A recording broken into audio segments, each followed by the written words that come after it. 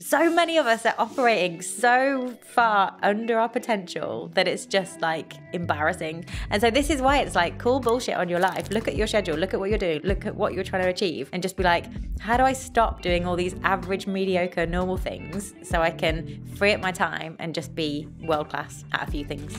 What you're about to hear is a conversation between me and Jodie Cook. Jodie is an award-winning entrepreneur, author, and actually professional powerlifter as well. She's built and sold her first business completely from scratch. She's now working on a software company, and she just does professional powerlifting on the side, alongside traveling the world as a digital nomad with her husband. She's also the author of the book of The 10-Year Career, Reimagine Business, Design Your Life, Fast Track Your Freedom. My dad had told me this phrase that was, knowledge instills confidence, confidence instills enthusiasm, and enthusiasm sells cars and vans. But I was selling social media management, but it's no different. It's still the same thing. We talk a lot about what personal success means to different people, and we talk about how you can build your own personal success system for yourself, and we talk a lot about how to achieve that version of success for you in multiple areas of life at the same time. We're being conditioned to believe that we need to get a job, settle down, all those normal lifestyle choices. We don't realize that we're kind of being led along the path that might not be right for us. Something different might be right for you. This episode is very kindly brought to you by none other than Huel. Now, I've been a paying customer of Huel since 2017. I first discovered it in my 5th year of medical school. And if you haven't heard of it, it's basically a meal in a bottle. And in that meal, you get a balanced mixture of carbohydrates and fats and proteins and fiber. And it also contains 26 different vitamins and minerals. And each meal has around 400 calories and 22 grams of protein. So it's pretty reasonable in terms of protein count. And because I tend to be pretty busy and there's always stuff going on, I tend not to really have time to get a healthy breakfast or a healthy lunch. And so I'll often use Huel ready to drink as a replacement for my breakfast or my lunch. They've got 8 different flavors that are available. My 2 favorites are banana and salted caramel, so if you find those, you should check them out. And even though Huel as a company started off online, direct to consumer, recently they've propagated amongst all of like the grocery stores in the UK at least, and so I've been seeing it out and about everywhere, which is pretty cool. And very excitingly, we also have an episode with Julian Hearn, who is the founder of Huel, back on this podcast from season 1. And so that episode was a real masterclass in entrepreneurship, and it was really cool seeing, kind of hearing the story of exactly how Huel came together. So head over to huel.com/deep dive, and thank you so much, Huel, for sponsoring this episode.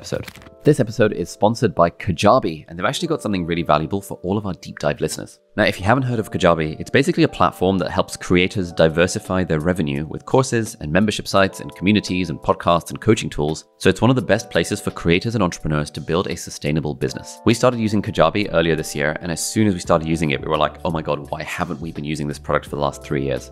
It's got everything you'd possibly need for running an online course or hosting an online community or building an online coaching business. And it essentially makes it really easy to run your entire online business, from payments to marketing tools to analytics. Kajabi has everything that we creators need all in one place. And actually, you don't necessarily need a huge audience to generate a sustainable income. A creator on Kajabi can, for example, make $100,000 by converting just 350 customers a year, depending on your price points. And in fact, there are creators on the platform that are making millions of dollars every year with fewer than 100,000 followers across their social media platforms. We've been using Kajabi to host all of our online courses since the start of 2023, from our $1 part-time YouTuber foundations to help people start off on their YouTube journey, all the way up to our $5,000 package for the part-time YouTuber accelerator, which gives you access to me and my team. And Kajabi does not take any cut of what you earn. Creators keep and own everything. The way Kajabi makes money is through the monthly subscription fee, and even though we generate like literally millions of dollars every year from Kajabi, we're still only paying them a couple of $100s a year. And actually, in their lifetime, Kajabi have paid out over $6 billion to creators, that's billion with a B, and over 1,000 creators have become millionaires through products on the platform. Now, back in May 2023, I did a keynote at a Kajabi in real life Kajabi Heroes event in Austin, Texas. And in that keynote, I talked about the exact steps that I used to grow my business from zero to over $2.5 million per year from course revenue alone. Now, people paid for the pretty expensive tickets to watch this keynote at the Kajabi Hero live event, but as an exclusive deal for deep dive listeners, Kajabi have very kindly offered to provide the recording of that keynote completely for free to anyone who listens to this podcast. So if you're interested in getting completely free access to that keynote, just head over to kajabi.com/Ali. That's kajabi.com/ALI. And that'll be linked in the show notes and the video description as well. You just enter your email address and then you will get the recording of that keynote completely for free, whether or not you ever become a Kajabi customer. So thank you so much to Kajabi for sponsoring this episode.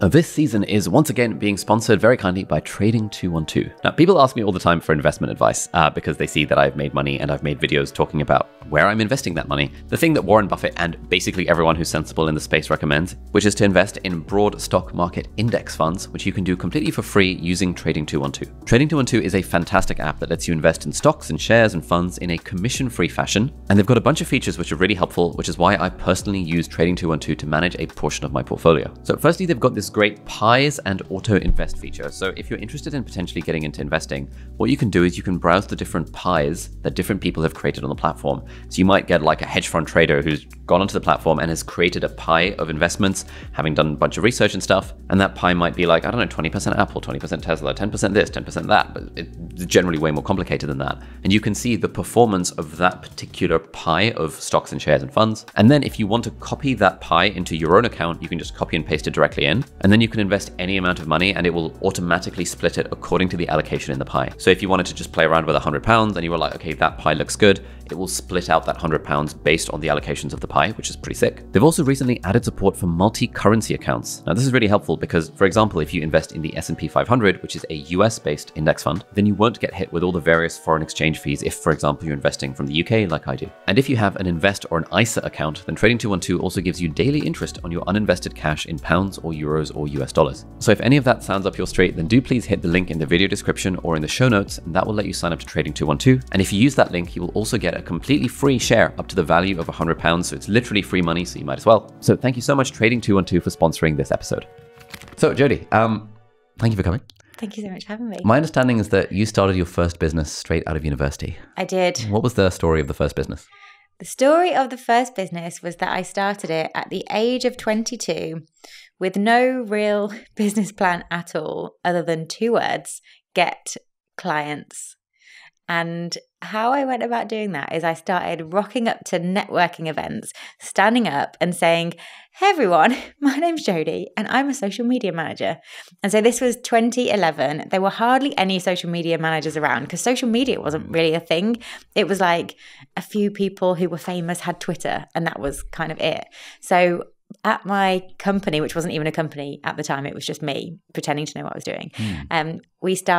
I started meeting people, setting them up on social media after I'd convinced them that they should be on social media, and then running their accounts for them. And I remember at my first ever prospect meeting, and I'd never had one before, I didn't really know what to do. I just remember my dad had told me this phrase that was, knowledge instills confidence, confidence instills enthusiasm, and enthusiasm sells cars and vans. And so in his line of work, he sold cars and vans, but I was selling social media management, but it's no different. It's still the same thing. So I just went with all these ideas from all this research I'd done, and then probably exploded all my ideas onto the prospect. And then they were like, okay. And then they signed up. And then I had a client. And then I figured that once I had one, I not only had the confidence that I could sign up clients, but I also had this case study. And so I used that to get client number 2 and client number 3, and then gradually started building a business from there. And what prompted you, you've just graduated from university, you could do anything. Why did you decide to start your own business, and then why specifically in social media?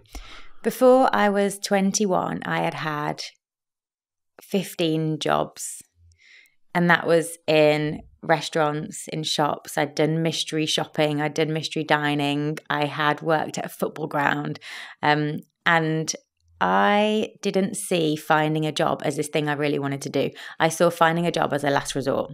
So when all my friends were trying to get on different kind of graduate schemes and get different jobs at Deloitte and PwC and everywhere else like that, that was kind of the expected role. That was the expected path that everyone went into. But I just thought, why are we all trying to get jobs? It's really easy to get a job. They're everywhere. People will just have you. Like, why don't we try and start businesses? And so that was just what I tried to do, because I figured I have nothing to lose. I'm 22. I think I was living with my parents at the time. I gave myself a deadline of 3 months, and I thought, I'm going to work this out. I'm going to figure out how I pay my own rent, look after myself, and then I'm going to move out, and then I'm just going to run my own business forever. So that sounds very matter of fact. So like, I know a lot of people, a lot of our listeners might be in a similar position where they're in their early 20s, they've graduated uni, they've got a normal job, and from the surveys that we've done, a lot of them are pretty, it's not like they're homeless on the streets. Like they've got parents that they can live with. And yet the pressure is still there to start climbing the ladder. Yeah. There's this worry that I don't want to fall behind in my 20s, because your 20s are for hustling and setting yourself up so that your 30s can be more chill. And like you see your friends getting the job and getting the promotion and getting the bonuses and stuff at PwC and Deloitte and things.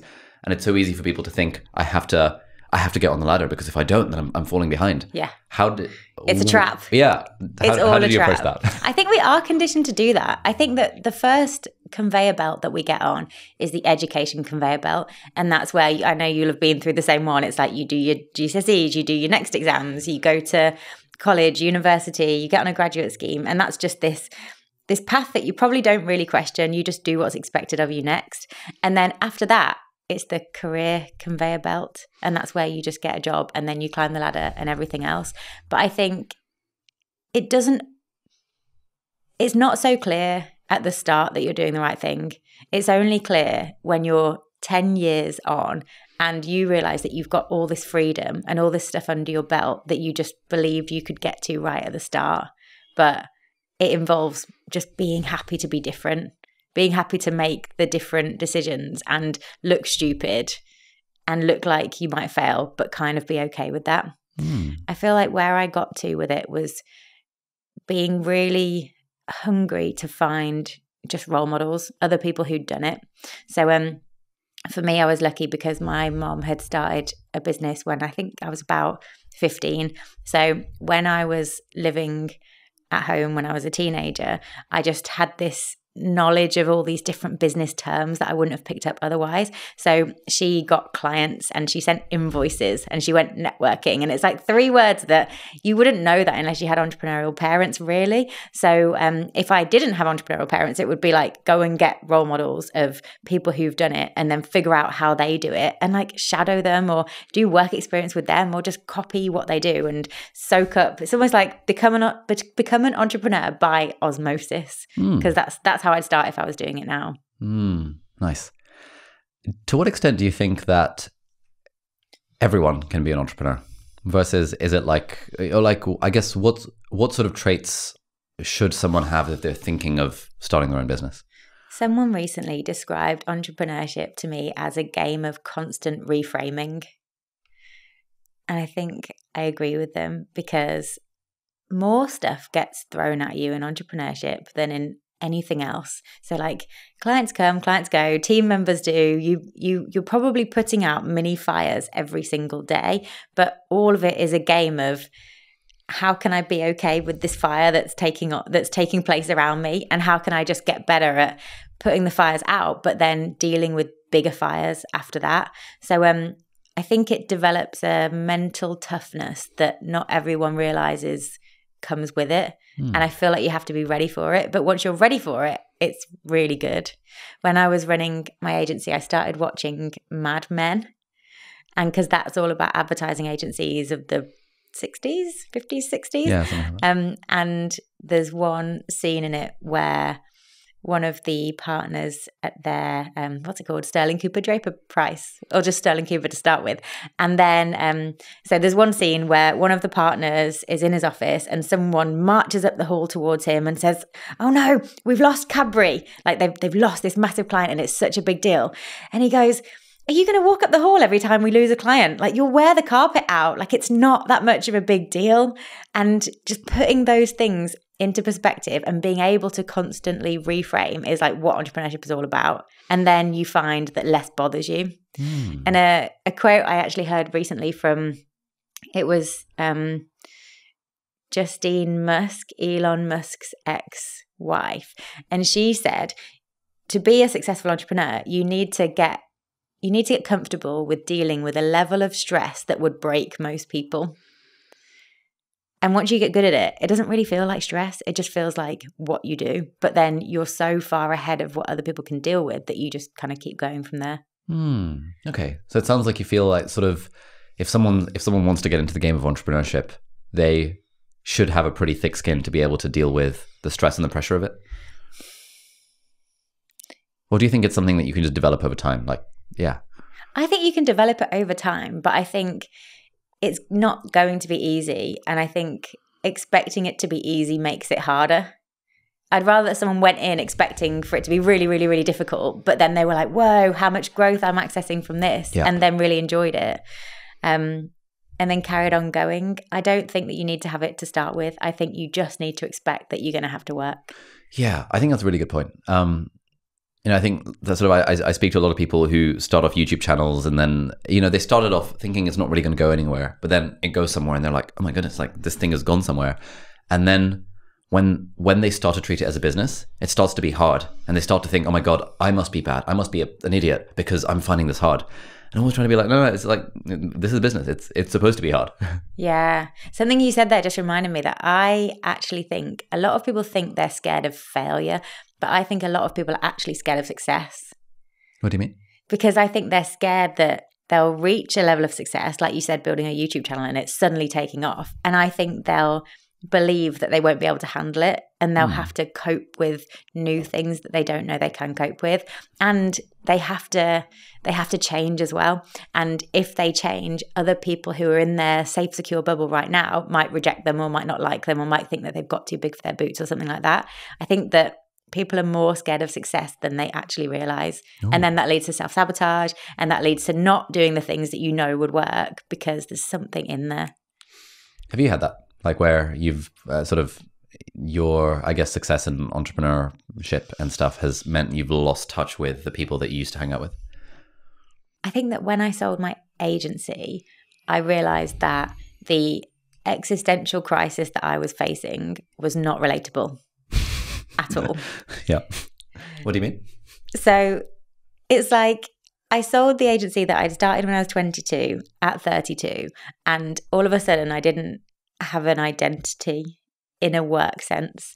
And so people would ask me what I did and I'd be like, don't know what to say. And sometimes I'd be like, oh, well, I sold an agency. And then I figured that was in the past, but how far in the past can it be before it starts to not be relevant at all?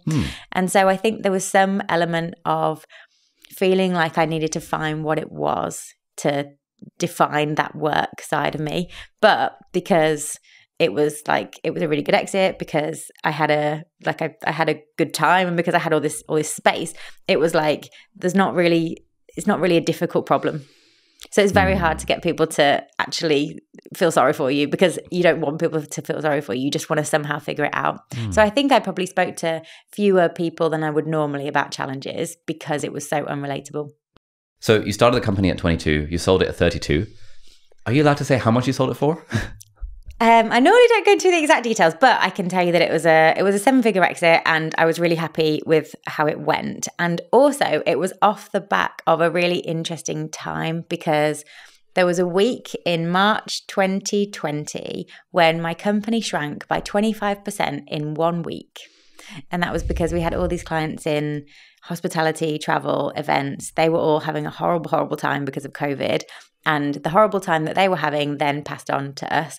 So it was a week of just the phone ringing nonstop, my email going off nonstop with just clients cancelling. And I just remember thinking, what is going on? What are we going to do? And I think that probably the most important question just in life is, how can I use this? And I'm so happy that I had this lucid moment of using that question at that exact time and figuring out a plan. So what I did was got all the team together, rallied them all up, and figured out how we would use this. And I think I was very inspired by other people in my network who had pivoted so fast. So there was a friend called Rob, and he was going all over the world teaching people how to present and how to pitch. And in about 3 days after the first lockdown, he changed his entire company. He renamed it Presenting Virtually, and he started teaching people how to present virtually on Zoom and set up their Zoom zone. And he was doing videos on LinkedIn every single day and just getting new clients. And I was like, oh my God, people are pivoting so fast. We need to do something. And I just didn't want our company to get any smaller. And I didn't want to have to lay people off. I was like really scared. And so rallying the team and thinking about how can we use this led to us using all our spare capacity, of which we had absolutely loads, to create courses and to talk to our clients and to almost develop the middle of our funnel. So before then, we'd done a lot of networking, meeting people, and we'd done a lot of Google ads, lead generation, but we almost didn't have this like actually nurturing people and keeping in touch with people. So we started really doubling down on that. Went from hardly emailing our database at all, it was like once a year, to once a day, and running webinars every single day, talking to them, creating courses. They chatted to other people about us, and we managed to grow the company back to normal, another 20%. This is in 5 months. And we still had all our clients who had gone to come back. So it was at that point where it had been the craziest summer ever, where I thought, I feel like I'm not the leader for this company anymore. I feel like it's ready to go to new hands and someone else is ready to take it on. And then probably the main reason for that is because I'd been running it as very much a lifestyle company. So I'd been leaving someone else to run it, leaving people to it as much as possible, trying to create as much freedom as possible within my role as an agency owner.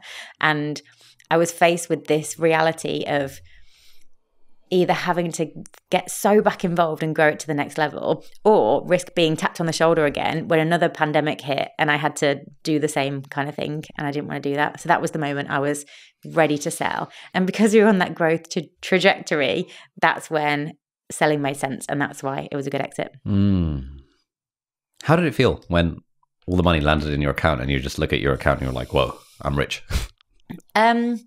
It felt pretty cool. I think the main thing was not even that, the money side of things. The main thing was the actual freedom, that real, I cannot be tapped on the shoulder. Because even though I had a really amazing team, a really awesome general manager who looked after everything, and she saw it as her personal responsibility to make sure that I didn't get bothered with anything. We actually called it deploying Jodie. When you needed me, I would be deployed. And if not, other people would take care of it. And nice, it's like, good. if anyone's thinking about hiring a general manager, that is who you need. Someone who sees it as their personal responsibility to protect your time and put you out of a job. So the main thing was the freedom. And that made such a difference. And that was very cool. And that was cool, but also strange, but overall positive. Nice. So starting a social media marketing agency is like one of those things that has become the equivalent of do paid surveys or start affiliate marketing. It's like a very, like these days, if you watch a YouTube video about how to make money on the internet, a lot of people will say, oh my God, just start an SMMA, a social media marketing agency. As someone who has built and sold a SMMA over a 10-year period, to what extent would you recommend someone start a social media marketing agency if they're looking to start a business? So great question. It's a really good business to start because it's super simple to start, because you barely need any startup costs. You need knowledge and you need enthusiasm and you need confidence, and you need to work out a way of getting in front of clients and them saying yes. When I started in 2011, it was such a niche area. It sounds crazy that social media was niche, but it really was. So I almost didn't need to niche down. So we didn't work with a specific type of client. We worked with all clients. We didn't work on a specific platform. We worked on all platforms. If I was starting it now, I would niche down so much. I would be like LinkedIn for dentists or Twitter for carpet cleaners, or like something where it was so niche that it's like, that is my person. That's who's going to help me. So I think it's still a viable business. I think people still need the help. I would just really double down on this one area, this one platform, and just be known as the experts in that. Okay. And to what extent is running an agency? Well, okay, so I've basically never met an agency owner who actually enjoys running an agency business. I feel like in your case, you became the owner rather than the operator. So you probably had a more chill time of it. But my understanding of agencies is that you have to scale headcount as you scale clients. And therefore, there comes a point where you're like, oh, if we want to grow anymore, we have to hire more people. And then it becomes a total nightmare. Is that fair to say? Or like, how was your experience of it? Yeah, that's very fair to say. And mainly they do work like that. And if they don't work like that, it's because you're not necessarily scaling headcount, you're scaling the ad spend, and then you're taking a higher percentage of that. But that has problems as well, because as the ad spend goes up, you're taking a bigger percentage. And at some point, the client goes, hang on, we're paying like 50K a month. We don't need to pay 50K a month. So you almost become a victim of your own success. And then that has problems at the other end of the chain as well. But with my agency, it was definitely that every time we added 30 hours a week of client work, we'd add a new team member, and then we kept growing like that. And if you don't like hiring people, if you don't like managing people, definitely don't start an agency. Now I've started a software business. I've got the whole agency versus software thing, which is quite interesting in how different they are. But it can be really fun. It can be a really good way of making money. You get to work with a lot of interesting people, and it's so simple to start. Some of the best stories I've heard of agency to software especially is where someone starts an agency, they aim to get to a certain monthly amount in revenue, and then they use that to develop products, or to develop software products especially. And then they keep going with the software products. They know how to market it because they've got an agency. And then the goal is to replace their agency's income with the income from the product. Okay. So you run a software company now. What are the key differences between agency and software? So in agency, you can make something up and you can sell it straight away, and then you can start delivering it. In software, you probably shouldn't do that, because if you make something up and then you sell it, at some point you have to build it, and that takes longer. So it's very front end loaded in software. It's like you build the product and then you sell it, and then people buy it from there. One of the main differences that I've found, which I think is a good thing, but it could not be a good thing at some point if I take it too far, is that in our agency, our clients are worth thousands. In our software business, our clients are worth $99 a month. And so it's a very different type of relationship, but I'm still conditioned to think of everyone as being an agency client. So now if a software client cancels, I'm like, no, what have we done? Come back. We can work this out. Like, we can change things. And they're like, okay, needy. And so there's just no need to be like that. But I think what we're trying to do is apply the agency care to software clients without it going too far and without losing sleep over it. What does a software company do?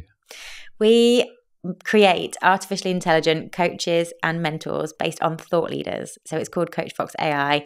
We have creators who sign up. They configure an AI model to coach and mentor in their style. So we've got these little style sliders where they choose whether they're more coaching style or they're more mentoring style, whether they are funny or serious, whether they are informal or formal, and then they upload their content, and then that AI model is like them. And so they use it as a lead generation tool. So people in their audience sign up, chat to it, ask it questions, get help, and get guidance based on their content and their frameworks. Oh, that's very cool. So could I do something like that? Yeah, you would be absolutely perfect. Sick. And it would be so perfect for productivity as well, because you're not there, but your content is working on your behalf. Yeah, Ali Abdaal AI. Yeah. We also have, because we always get questions for our YouTuber Academy students where it's always the same sort of stuff. And I've got like 80 hours of me talking about how to grow on YouTube and answering a load of questions. Yep. I always kind of think like, people are asking all these questions, and if they had just watched episode number 67, the 67th hour, they would have known the answer to that. But obviously they haven't got time to do that. Yeah. So could I just like upload everything I've ever said about how to grow on YouTube and turn that into a how to grow on YouTube like chatbot kind of thing? Yeah. So we are on a massive vendetta against dusty content. So it's on episode 600 and whatever you said. Yeah. But no one else necessarily does. But it's like, you've already done the work. You've already put all the hard effort in. Once you train an AI model on your content and your frameworks and your personality, it's like, it's not just doing the work for you that someone might not have found even if they went digging through archives, but it makes your content about them. So it's like, what's your problem? How can I help you? Not necessarily, read this and figure out your own way of applying it to your life. So it's very, it's very focused on your audience. And a lot of our creators are using it as a lead generation tool on their website, but the ones who aren't are either charging for access. So people are paying like $10 a month to access an AI coach version of a creator, or they're putting it in a membership site, so like as a value add, to save them answering all these questions every single week that they've already asked before. And do customers get annoyed if they know that it's an AI model that's replying? They know it's an AI model. Okay. It's very clear. Actually, we did have an inquiry to say, it was from a teacher actually, who said, so I know it says AI at the top, but can you remove the AI? And I know that your chatbots respond straight away, but can you make it respond like at random intervals? And she actually wanted to pretend that it was real. so that she could just, I don't know. How do you feel about that? We're not in that business, but I mean, I'm sure it will happen one day, but ours are very much, this is an AI version of this person. And that's quite important when you're training it as well. Because if someone says, hey, Ali Abdaal AI, what are you wearing? You want it to say, well, I'm not actually him. I'm an AI model based on him. Like, stop asking me weird questions. Let's get back to productivity now, or something like that, because it's not actually you. And so having that separation is quite important. You mentioned you were running the agency as a lifestyle company. Yes. What do you mean by that? So I think there are 4 games that you can play in business. Oh, love it. What are they? I think one of the games is the artist game. And that's where you're the talent, you've got this art, you've got this craft, you've got something you do that's different to how anyone else does it, and it's magical. And the goal of this game is for you to do as much of your art as possible. And everyone you hire, their goal is to take away the friction and do all the admin so that all you can do is rock up and do what you do, and they take care of everything else. So that's the artist game. You could do that forever. Yeah, okay, pretty good game. Yeah. The other game is the lifestyle game. So this is the one that I was definitely playing for most of my agency's life. And this is where your goal is to make a certain monthly amount, say, but try and do that as passively as possible. So you work as little as possible, and that money comes in and you spend your time doing whatever you want. So for me, it was traveling and it was competing in powerlifting and doing kind of other stuff other than running the business, because the goal of the business is to fund your lifestyle. And then I think there's the performance game. And that's what I'm definitely playing now. And this is about seeing what you're capable of. So in this game, you are probably prepared to forego elements of your lifestyle because it doesn't matter quite as much. So whether you get to the beach 1 day a week or 5 days a week doesn't matter as much as growing your business to be really impressive or make the most impact possible or make the most money possible or whatever your goal is. And then I think those 3 games can all be infinite games. You could play all of those forever because you could always tend towards being a world-class artist, or you could keep going with the lifestyle game and just make your lifestyle amazing, or you could just see what you could reach in terms of performance and become a billionaire. But then the 4th game is the build it and sell it game. Not an infinite game, has probably like a 3-year lifespan or however long you're going to do it, but that is your goal. You're going to get in and you're going to get out, and that is the game. That's cool. Let's explore. Okay, I'd love to dive more into these, because I think I'm playing some combination of the artist game and the lifestyle game. And I am currently in a bit of a dilemma where about a year ago, Dan Priestley, our mutual friend, came over and he was like, told us the difference between lifestyle and performance. And I was like, cool, lifestyle all the way.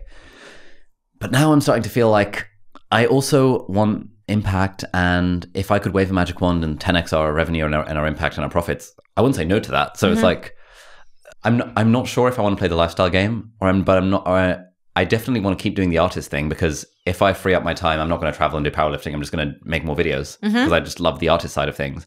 But I also want a chill lifestyle, but I also want impact. And so like, I kind of want to have all 3 slices of this cake. How would you go about, like, this is a struggle I'm having right now. I think the wave a magic wand question is the exact right question to ask, because that will help you decide which one comes first. I feel like you're not playing the lifestyle game. I think you are, but I think if someone said to you, you can get all your dream guests that we've just talked about on your podcast, and it would mean that you couldn't go on holiday for a year, you'd be like, yeah, I'd do that. Yeah, I don't really care about going on holiday. Yeah, or whatever, like whatever comes as part of your dream lifestyle. I feel like you would forego that. But I feel that's because you've got the artist identity at the same time. You know you're on something, you're on an upward trajectory. You're seeing what you're capable of at the same time. I don't think you're playing the lifestyle game. I think I might be playing the artist game then. Because as you were saying that, like, the goal is to get everyone in the team to deal with everything other than reading, learning, and making videos. Yep. Which is the thing that I love doing. Yeah. And I would just do more and more of that. Yeah. If I had 100 million in the bank, I would still read, learn, and make videos and do podcasts because it's just fun. Okay, so just for you, we're going to invent this 5th category. Oh, nice. Okay. And it's called the artist performance game. Okay. And that's just both. That's where maybe you're an artist of like next level, where you can treat it as a performance game at the same time. Because you know what you're good at. You've subtracted the stuff you're not good at. You know what you can double down on. Like if I said to you, okay, how do you 10x your business? You could probably tell me. because you've thought about it as a performance business at the same time. So you are the artist, but you're not like the starving artist. You're the artist who can zoom out, see themselves, and then go, how do I turn this artist into a performance business? That's interesting. This is the first time I've thought about it in that way. Because I guess I thought I wanted a lifestyle business but what I actually wanted was to free up my time to focus on the art. Yeah. Of making videos and writing books and stuff. Mm-hmm. I don't want the lifestyle business so that I can work 4 hours a week and chill on a beach and travel around and stuff. Yeah. And if I do traveling around and stuff, I'm like, great, let me chill in a library all day in like a different country so I can do more reading and make more stuff. I mean, there's an argument to say that that's because you know how you're motivated and you've also found your purpose. Because I think part of the reason I wanted to do the lifestyle business was because I liked my business, but I wasn't so, like right now I'm like, oh my God, this is going to take over the world. And I don't know if the business I was running then, I almost was outgrowing it as I was building it. And therefore the lifestyle thing sounded more exciting because we go with whatever is going to give us the most sense of progress or the most dopamine. And maybe it wasn't the business itself, it was more the lifestyle side. So that's what I tended towards. Interesting. So if you'd won the lottery, you wouldn't continue running a social media marketing agency. You'd be like, great, sorted.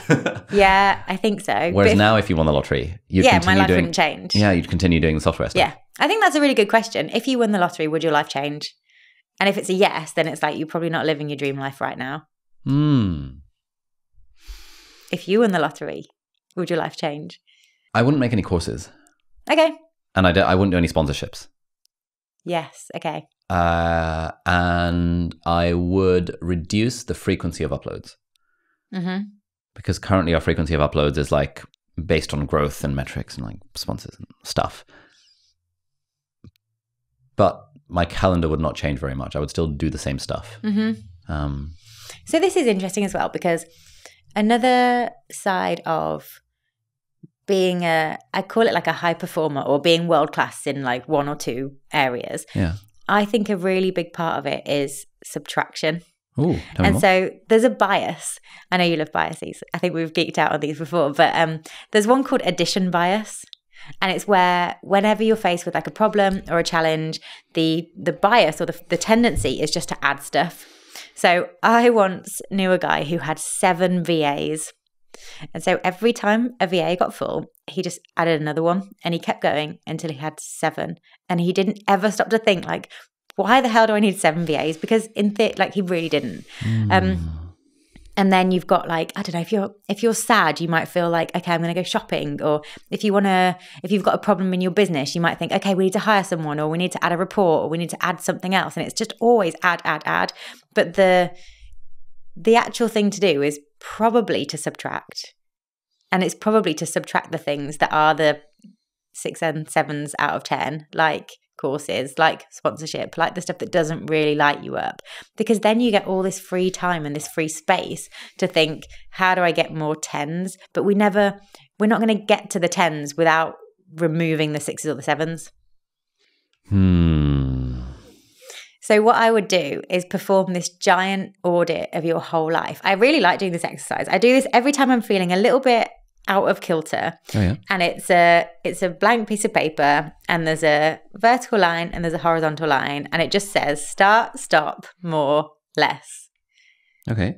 And you completely ignore start and more. So a start box, a stop box, a more box, and a less box. Yeah, and you're going to make it that's fun. Come up on the screen beautifully. Yes, we'll animate this. So start and more are what addition bias is telling you to do. It's telling you to put stuff in there. It's like, it's saying, no, you need to add stuff. Like you need to hire people, you need to add reports, you need to add products, but we're going to like cross them out. You can violently cross those boxes out. Oh, that's good. Does that feel good? And then you focus on stop and you focus on less and you think, what am I doing? How am I filling my week in things that just don't matter? They might be habits that you're just doing without questioning. They might be things that suit a previous version of you but don't suit current version of you. Or they might just be things that you know deep down you either don't really enjoy or don't move the needle. And then you remove them. I think the hardest thing is identifying them. And then after that, it's like removing them. And I think it can be a really tough challenge because when everything's working just a little bit. So say if I said to you, how do you grow your YouTube channel? And you said, well, 10% of people come from here, 10% come from here. You're going to list me all these different places and you're going to say, so I should stay active on all these different platforms. I should keep doing all of these things because, you know, if I stop, then we'll lose those people. But that's not the case. If you stopped, you would free up time, you would free up space, and you would be able to repurpose that into fewer things in the theme of less but better. And those things would compound and they would get bigger and they would get better. And then weirdly, they'd probably grow the other things. I've been doubling down on, I've got a column in Forbes on, I write about entrepreneurship and AI. I write a lot about ChatGPT prompts. And in the 5 years I've had the column, I've had 5 million views, 5 million page views, but 1 million of those have been in the last month. And it's because I stopped doing everything else. I stopped, like, I don't log into Twitter anymore. I don't log into Instagram anymore. I just write for Forbes and do that all the time because it sends people to Coach Fox AI. And that doubling down and that like fully geeking out on this one thing that you do has meant that that one's exploded, and it then passes on to the other things as well. Like my LinkedIn's grown more than like ever before. Now I don't even focus on it because the other thing's grown so much. So it's like subtracting, doubling down, less but better. I think it's the way. Okay. This thing around social media platforms is vibing, but we are trying to be on all the social media platforms because of, you know, trying to be a thought leader and stuff. It's good to be on all the platforms. Primarily my focus is on the YouTube channel and on the podcast. And when we film shorts for the YouTube channel, which is good because it grows YouTube, we also copy and paste them onto Instagram and on TikTok. When we film videos for the YouTube channel, someone in the team repurposes them into tweet threads and LinkedIn posts and stuff. And so like those things are happening through the team, but they're not taking up my own time and my own headspace. Is that okay? Or is that still, would you still say that that's a bit dangerous? I think it's fine. I think when I said to you, if you won the lottery, what would change? You said courses and sponsorship. So I don't think social media is the beef. Yeah. I think there are other things that are your sixes and sevens. Of course, and sponsorships bring in the revenue. Yes. Which is the problem. Yeah. But then they bring in the revenue right now. Like this is almost why people stick in jobs and don't start their own businesses. Shit, you're right. Okay, go on. Continue. They're bringing the revenue right now. So we get used to this level of comfort that we can't break away from. And so we keep going with it. We just settle. So many of us are operating so far under our potential that it's just like embarrassing. And so this is why it's like call bullshit on your life. Look at your schedule. Look at what you're doing. Look at what you're trying to achieve, and just be like, how do I stop doing all these average, mediocre, normal things so I can free up my time and just be world class at a few things? That's good. This was the thought process that led to us cancelling our YouTuber Academy because it was like a live cohort course. Nice, okay. After like 2.5 years of being like, kind of like, it's too much money to let go of. I had this realization of like, no, screw that. We can still generate revenue from it by it being a passive evergreen product. It's going to be less revenue than it as a live cohort, but it means it frees up like 3 months of my life a year. And that was a price worth paying. And how did you feel after you did it? Pretty good. It was scary initially because I was like, well, I don't know if we're going to manage to make the revenue that we need to this year.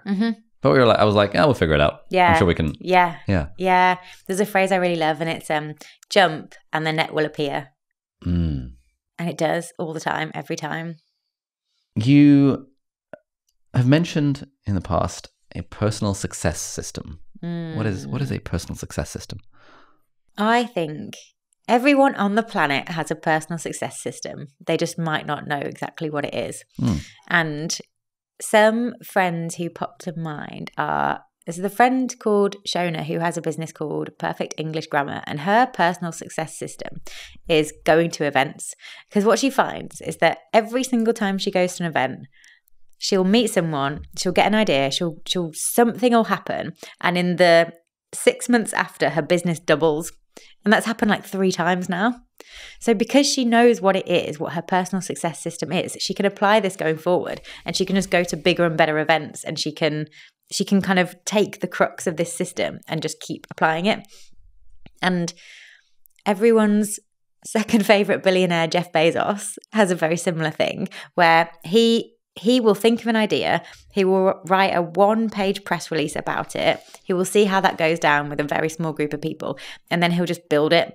And then he knows that a few of them are going to take off. Some of them aren't. Amazon's got like 157 businesses that it started that didn't go anywhere. Like, you remember the dash buttons and the and the Fire phone and like random stuff. And it's like, yeah, we'll give it a go. Might work, might not. That's like his success system is coming up with the idea, writing the press release, releasing it and seeing what happens. And I realized that I had one too, where if I look back at anything that I'm like proud of or anything I've achieved, I pretty much followed the exact same system to achieve it. And so this is going to be different for everyone. But mine is set the intention, speak to someone who's done it, ask them how they did it, find out a method, and then split that method into something that I do every single day for about half an hour and just keep going until it happens. That's just my success system. And so when I worked this out, I was like, I need to test this with other things.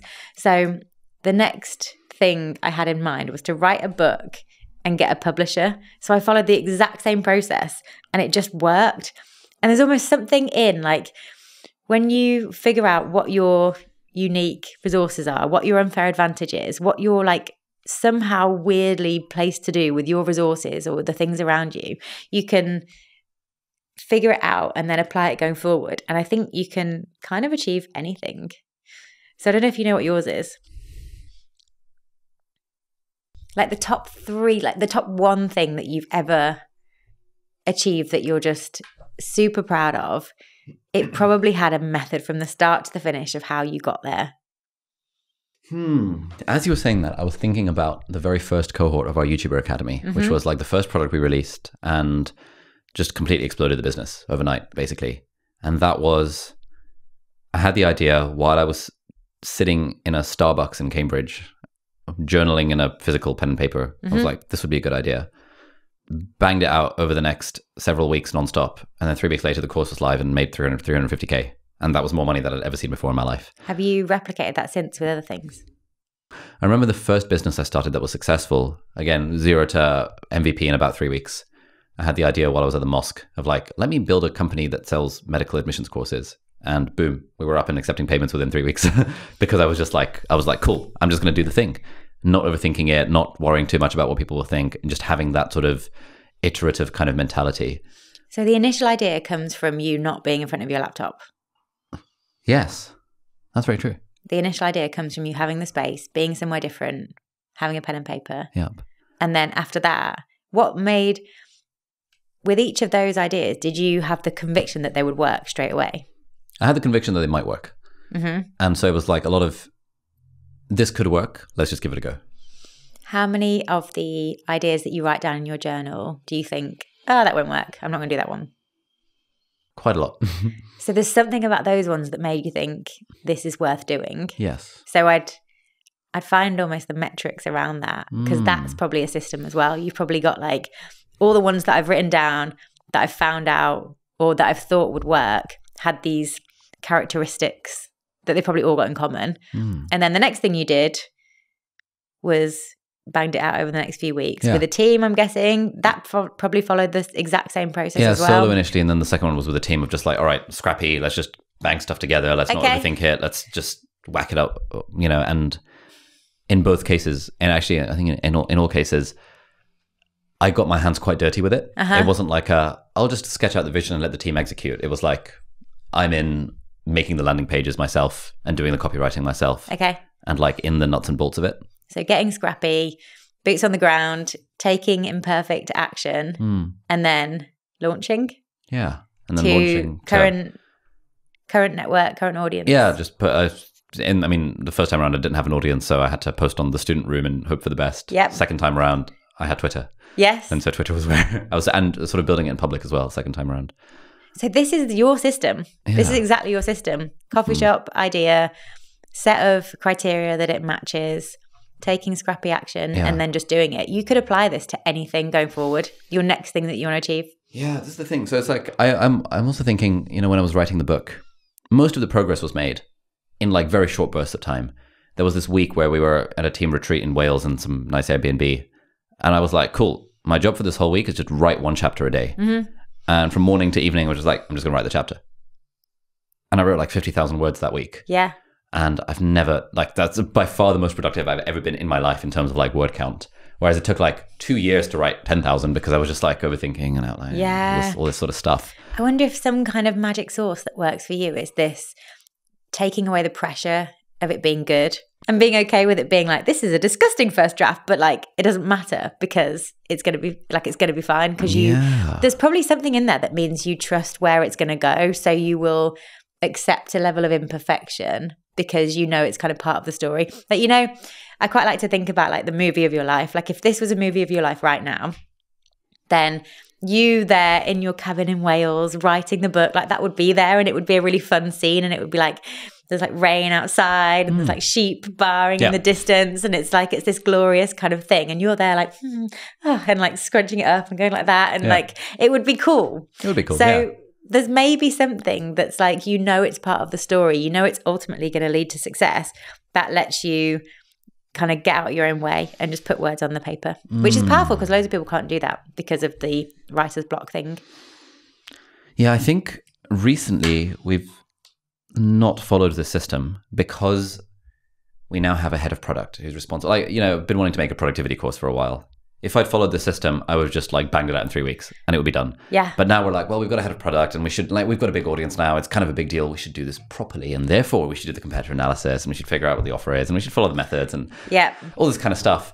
And I can see the value in that. But I'm also kind of like feeling the sense of like, I just want to make it in a weekend. Yeah. Because I think I can make it in a weekend. Yeah. Rather than a 6-month period of like back and forth with our head of product. I think it's a really valid point. And I think it's almost why startups will always do well because they don't have this sense of, oh, we need to do it properly. Whereas like businesses that have been going a very long time, they've got like policy and HR and procedures and stuff they have to do. So they almost become irrelevant because they are following so many different procedures. When the startups are like, we're just going to execute, I'm going to get on with it. So maybe getting back to the scrappier you might be the way. So I guess, just thinking about this out loud, I could do the scrappy version 0.1, soft launch it to like Twitter and the email list, see what happens.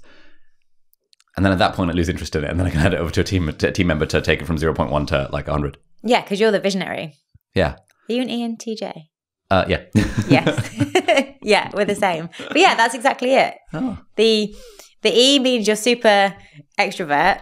The N means it's like the visionary, I've got these great ideas, but then you need someone else to go. And the T means very, very logical. Yeah. The J means that you can plan it all out, but ultimately you don't, even though you know what the plan should be, you don't want to execute the plan. So that's where, a team comes in and goes, hey, there's all these cool things in mind, and they do it. Sick. So how would someone go about finding their own personal success system? Think about the things that you've done that you're most proud of, and not the things that you think you should be the most proud of, but the things you're really secretly the most proud of, and then figure out what you did from start to finish to make them happen, and do that with multiple things, and then find patterns, whatever they are, however weird the patterns are. It might be that everything that you've ever achieved on a really cool level has always involved this one person, or has always involved this one coffee shop in Cambridge, or whatever it might be. Find those patterns and then go to those people, go to those places again and try and replicate it. That's good. That's very good. Oh, by the way, in case you have not yet heard, my book is about to come out. It's called Feel Good Productivity, How to Do More of What Matters to You, and it's a book that I've been working on for the last 3 years. Now, it's being published at the end of December 2023, but pre-orders are actually available. And I know people don't like pre-ordering the book, but if you do pre-order the book and you email me your receipt, you will get completely free access to a live exclusive event that I'm hosting in the first weekend of January of 2024. And this is a live online workshop all about annual planning, goal setting, and reflection. And so I'm going to be facilitating a group with hopefully hundreds of people from all around the world, and we're going to be going through how to figure out what to do with our life and how to turn that into goals for the year, and how to build systems and how to be consistent with stuff, and how to make sure that we are enjoying the journey along the way. That is purely exclusively available for people who pre-order the book as a thank you for our little community. So if you want to check it out, you can check out the book. You can maybe consider pre-ordering it. The link will be down in the video description. Okay, so my action point from this so far. I love that you've got homework from this. Yeah, no, I've started doing this recently because I realized that I do these interviews, and if I don't have a piece of paper in front of me to write shit down, I just forget what happened. And then it'll be released on the channel a few months from now. And I'll be listening to it as if I've listened to it. I'm like, I had the conversation. Like, how did I just forget literally everything that we talked about? Yeah. So now I like make a point to write action points. Yeah. So my action point is the stop and less, and also to sort of make a MVP of my personal success system. PSS MVP. Do you keep a personal CRM? I've dabbled, but I've never managed to make it work. So something I've started doing, which I quite enjoy, and it feels very effortless, is after I've hung out with someone, I'll open up the voice notes app on my phone, and I'll just, when I'm on to the next place or when I'm leaving, I'll record just like a 5-minute voice note of like what we talked about, how I feel, the kind of stuff we covered, like what was really good to cover, and what they helped me with, all the action points and stuff like that. And then I save them. And then firstly, it's good for the next time you meet them, listen to it back while you're on the way there. And then you remember like, oh, they were going to do that thing. And then you ask them about the thing. Yeah. But then also you really get to understand who in your life gives you energy because you just know how you feel after you're hanging out with them. And then that can help you work out the people in your life who are the 9s and the 10s compared to like the 6s and the 7s. Because you imagine like, oh my God, I just left that meeting. I feel terrible. And then it's like, don't hang out with that person again. They are not good for you. Yeah, that's a good system. I've had various iterations of this where I have like an Apple Notes folder called People. And after I've hung out with someone, I'll just like open up their note and then just add some stuff at the top to be like, talked about XYZ. They're planning to go to Malaysia next week, all this kind of stuff. And I would do that for a few weeks and then I always forget. And it's like, it would drop off as a habit. Yeah. And I've tried finding various, I think if someone made that, what you just described, plus AI. Yes. To be able to automatically update a personal CRM using a voice note to be like, here are the highlights from your conversation. That would be cool. This is a call to the internet. Please, can someone out there make an app, call it Better Friend, and have it where you can just upload the voice note and it does stuff. And the next time you meet them, it puts it in your calendar. Ask them about this, like tell them about that, follow up this, tell them that you put into practice that tip that they gave you and just do it. Mate, this is betterfriend.ai. Betterfriend.ai. Better Friend. I'm going to message a friend of mine or straight after this to be like, to make it. Yeah, because he's recently quit his job in management consulting and is trying to build AI software. And so he built a Premiere Pro plugin that helps cut out pauses and stuff using like ChatGPT, Whisper and all that crap. Cool. And he's looking for ideas for products to build. And this would be a very cool one. Yeah, it'd be really good. Because I think friendships progress when you don't have to tell the same stories twice because people remember them. So, you know, if like you've got someone who you maybe see twice a year, you want the conversation and the relationship to progress each time, but it's not going to happen if you don't remember things because they'll just tell you the same stuff and you won't remember. So you'll be like, oh, brand new information when it's not brand new information. So the gap that you fill is forgetting those little nuances that help progress relationships. That's good. I really suck at keeping in touch with people because, I mean, I guess you're an ENTJ. Like, I don't know if this is just a thing, but like, I have like 5 zillion unread WhatsApps and like friends will message and I'll not see the message or it'll just be buried in the inbox. And then just scrolling through my WhatsApp and being like, oh God, it's all this stuff starts to feel very overwhelming. And then I feel bad because I'm like, well, like I'm just not replying to my friends. Do you get this at all? Have you tried Inbox Zero for WhatsApp? No. So you can go on WhatsApp and you can configure it so that all your chats are archived and only new messages come into your WhatsApp inbox. And then it means that you treat your WhatsApp like a to-do list almost. So you could batch it. So you could have like a respond to WhatsApp messages every other day for however long. And then once you've responded to someone and the ball's in their court, you swipe, you click archive and then it disappears. Yeah. And then you've only got like however many at the top. Nice. But sometimes it becomes, if you gamify it. Yeah, I'm sure I can find a way to, I can definitely find a way to gamify this. I'm just looking at it now. It becomes a game that can take over, but at least you know that everything that's in there is in your court. And if you've said something last and it's up to them, you're not going to see it. Nice. Okay, that's good. This is all about creating blank space. Like everything is just remove stuff from like your inbox, your schedule, your life so that you can just double down on fewer things. Yeah, that's very cool. What was the story behind the 10-year career book? 10-year career book was all about when my agency's exit was going through, I was very impatient.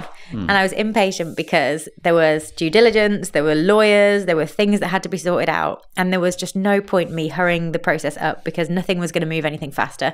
So it was like an acceptance of having to be patient and just having to do nothing.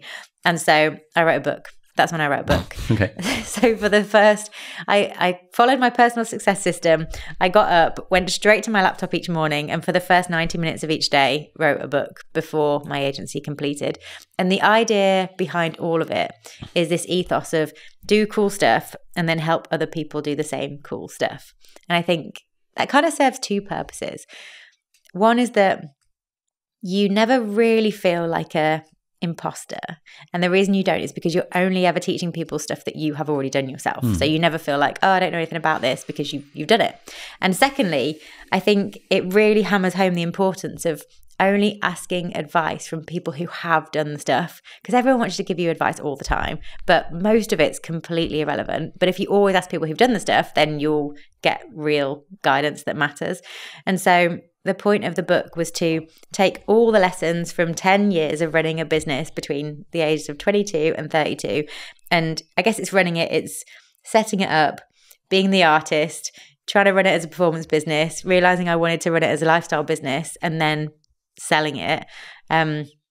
Is to take all the lessons and pass it on to someone else so that they can do it too. So they have the potential to start a business, run it, sell it, and then maybe never have to work again. Everything is sales. What do you mean everything is sales? That's chapter 6.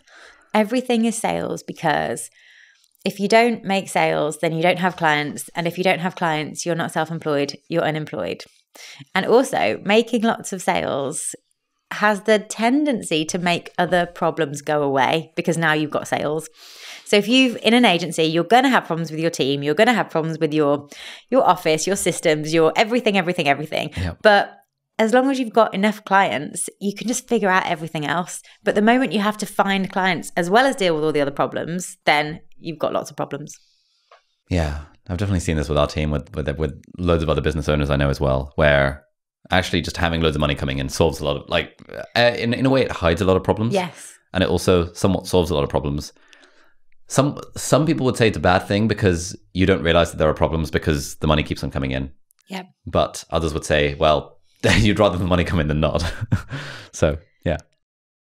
I think that having sales can mask problems that could then escalate because you're not paying them attention, because you're like, what do you mean? There's no problems. We're making sales. But if you can make sales and grow your company and also be creating systems and processes, and so much of that book is about systems and processes and the kind of what I went through to mean that it wasn't me that ran it.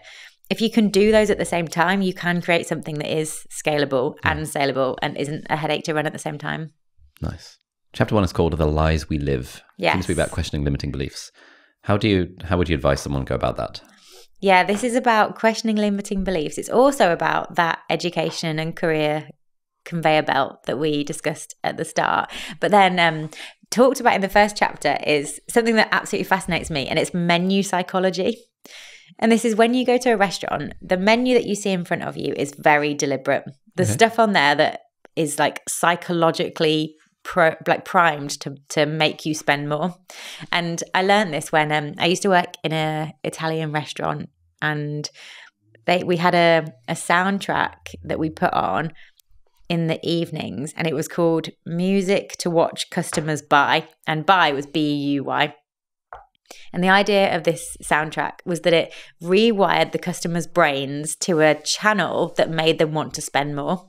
So it was all about like being lavish and treating your lady and like looking nice and being like kind of showy. And it was like, it was so strange. Like I'd find after work, I'd be like, hey, let's hang around for a drink. Like, let's enjoy the place. It's a really nice, like it was making me do it as well, even though I just worked there.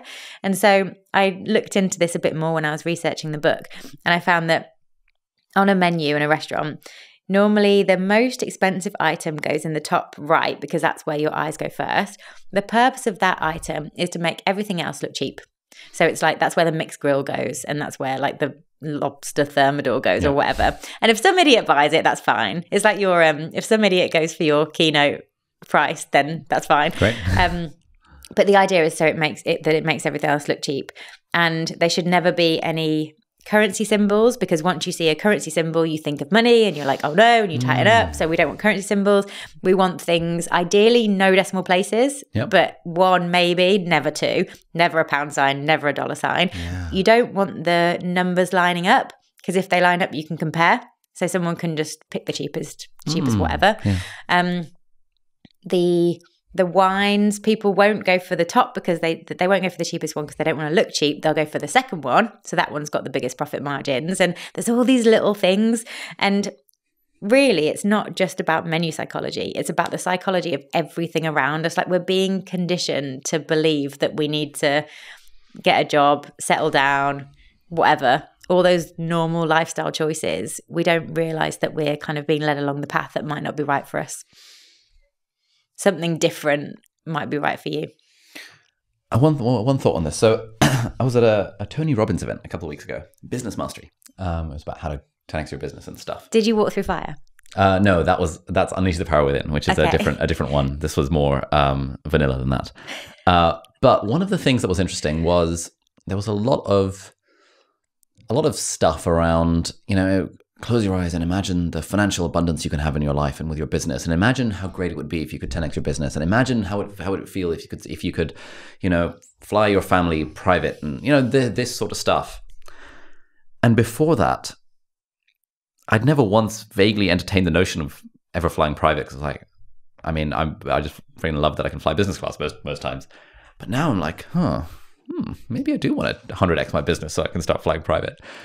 And conveniently, kind of the upsells and stuff to the stuff that he was selling came sort of fairly soon after that whole, like, imagine this financial abundance that you could have.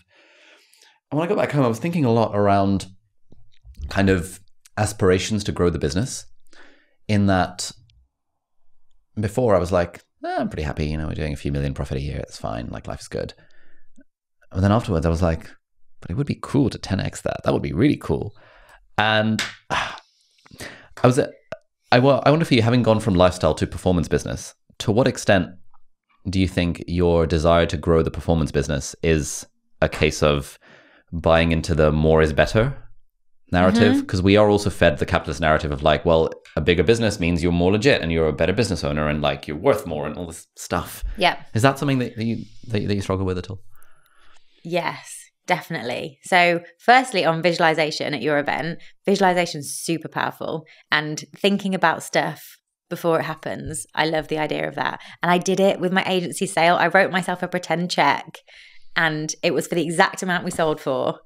And it had the date that was like 2 weeks away from when I actually met the buyer, and I signed it like the perfect buyer and all that kind of stuff. And I stared at it and I like watched it and I wanted it to come true. And I do it with every single training session. Like, I visualize my deadlifts before I deadlift, and then they just happen and they feel easier, because it almost feels like you've already done it in reality, even though you haven't. And then you're stepping into the version of yourself that you've already imagined in your head. It's like, it's weird, however it works. But on the whole, fulfilling a kind of version of you that has these goals that other people are telling you, I think that comes so much down to mimetic desire and copying what other people want without necessarily questioning it. And I think you were actually the person who first told me about mimetic desire. And it was when we spoke the very first time. And I am sure I left that call being like, I want a YouTube channel.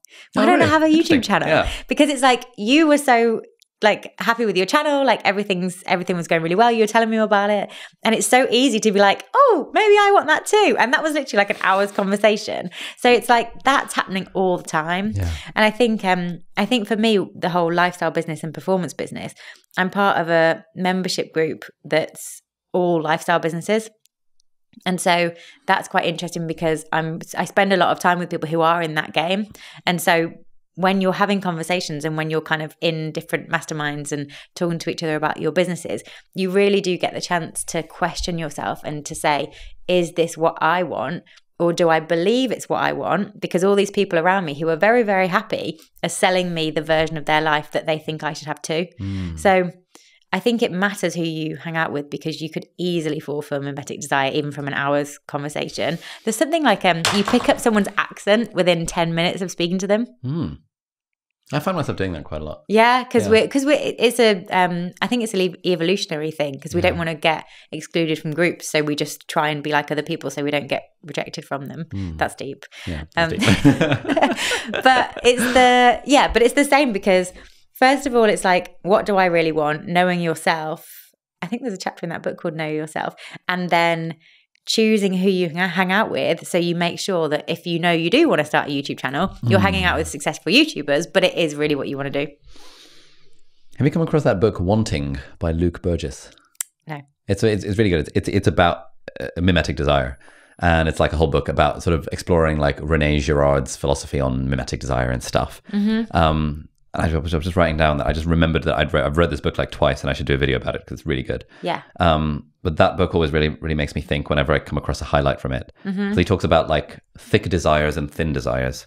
And thick desires tend to be the ones that have sort of built up over a very long period of time, and you feel like they're true to you and all that kind of stuff. Thin desires are like my desire to grow my business, which is like, depending on whether I've been to the US recently and hung out with 8-figure entrepreneurs, will immediately change the way that I think, maybe I want growth. Yeah. And then what the team has started saying is that whenever Ali comes back from a trip, we're just going to ignore everything he says for at least 3 days, because chances are he's going to reconsider and be like, actually, I don't mind being chill. I like the fact that, our business is at this size and it's manageable.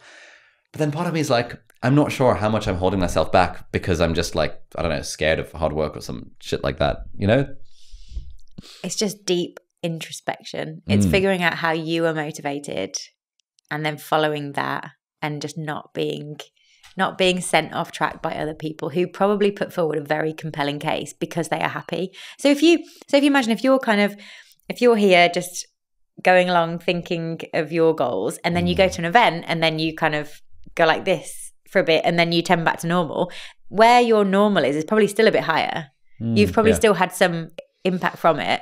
But the challenge as a fellow ENTJ is not getting so carried away that you try and overhaul everything. It's trying to get the nuggets and get those little things that people have said that do make the difference without just completely changing who you are, because probably the consistency of who you are and your message is what's got you here so far. It's like doing it without losing that. Yeah, that's a good point. Like figuring out what's the nugget that I can take away from here, because I think the temptation is, let's just overhaul the business, but that's usually not a good idea. Yeah. So something I quite like thinking about as well is the single line or the single phrase that describes how you are motivated. Okay, what do you mean? So I hadn't really thought about this before until a friend who he's got an Amazon affiliate site, and his big goal was to get to number 1 in terms of monthly hits. Okay. And he told me that this was his big goal. He told me that he was doing hermit mode for like a year to get there until he was number 1. And he showed me this thing that he'd made on Photoshop that was like a leaderboard of his website, which was currently, I think it was like number 4. And all these like competitors, like rivals, enemies, I think he called them. Yeah. And he'd set it up like a video game. And it was a video game, it was a leaderboard. And all the ones below him, he'd struck through and he'd written killed. So it was like a very violent, it was a very violent leaderboard. And his goal was to get to number 1. And what he knew is that leaderboards motivated him. The idea of killing the competition motivates him. The idea of like being right at the top, having put the work in, it's like his real thing. And I tried to do it with my business. I tried to do it with Coach Fox AI. I said to him, so how do I replicate this? And he kind of showed me what kind of leaderboard I could make. He had a look on Google to see who had monthly traffic similar to ours, et cetera, et cetera. And I looked at this leaderboard and it did nothing for me.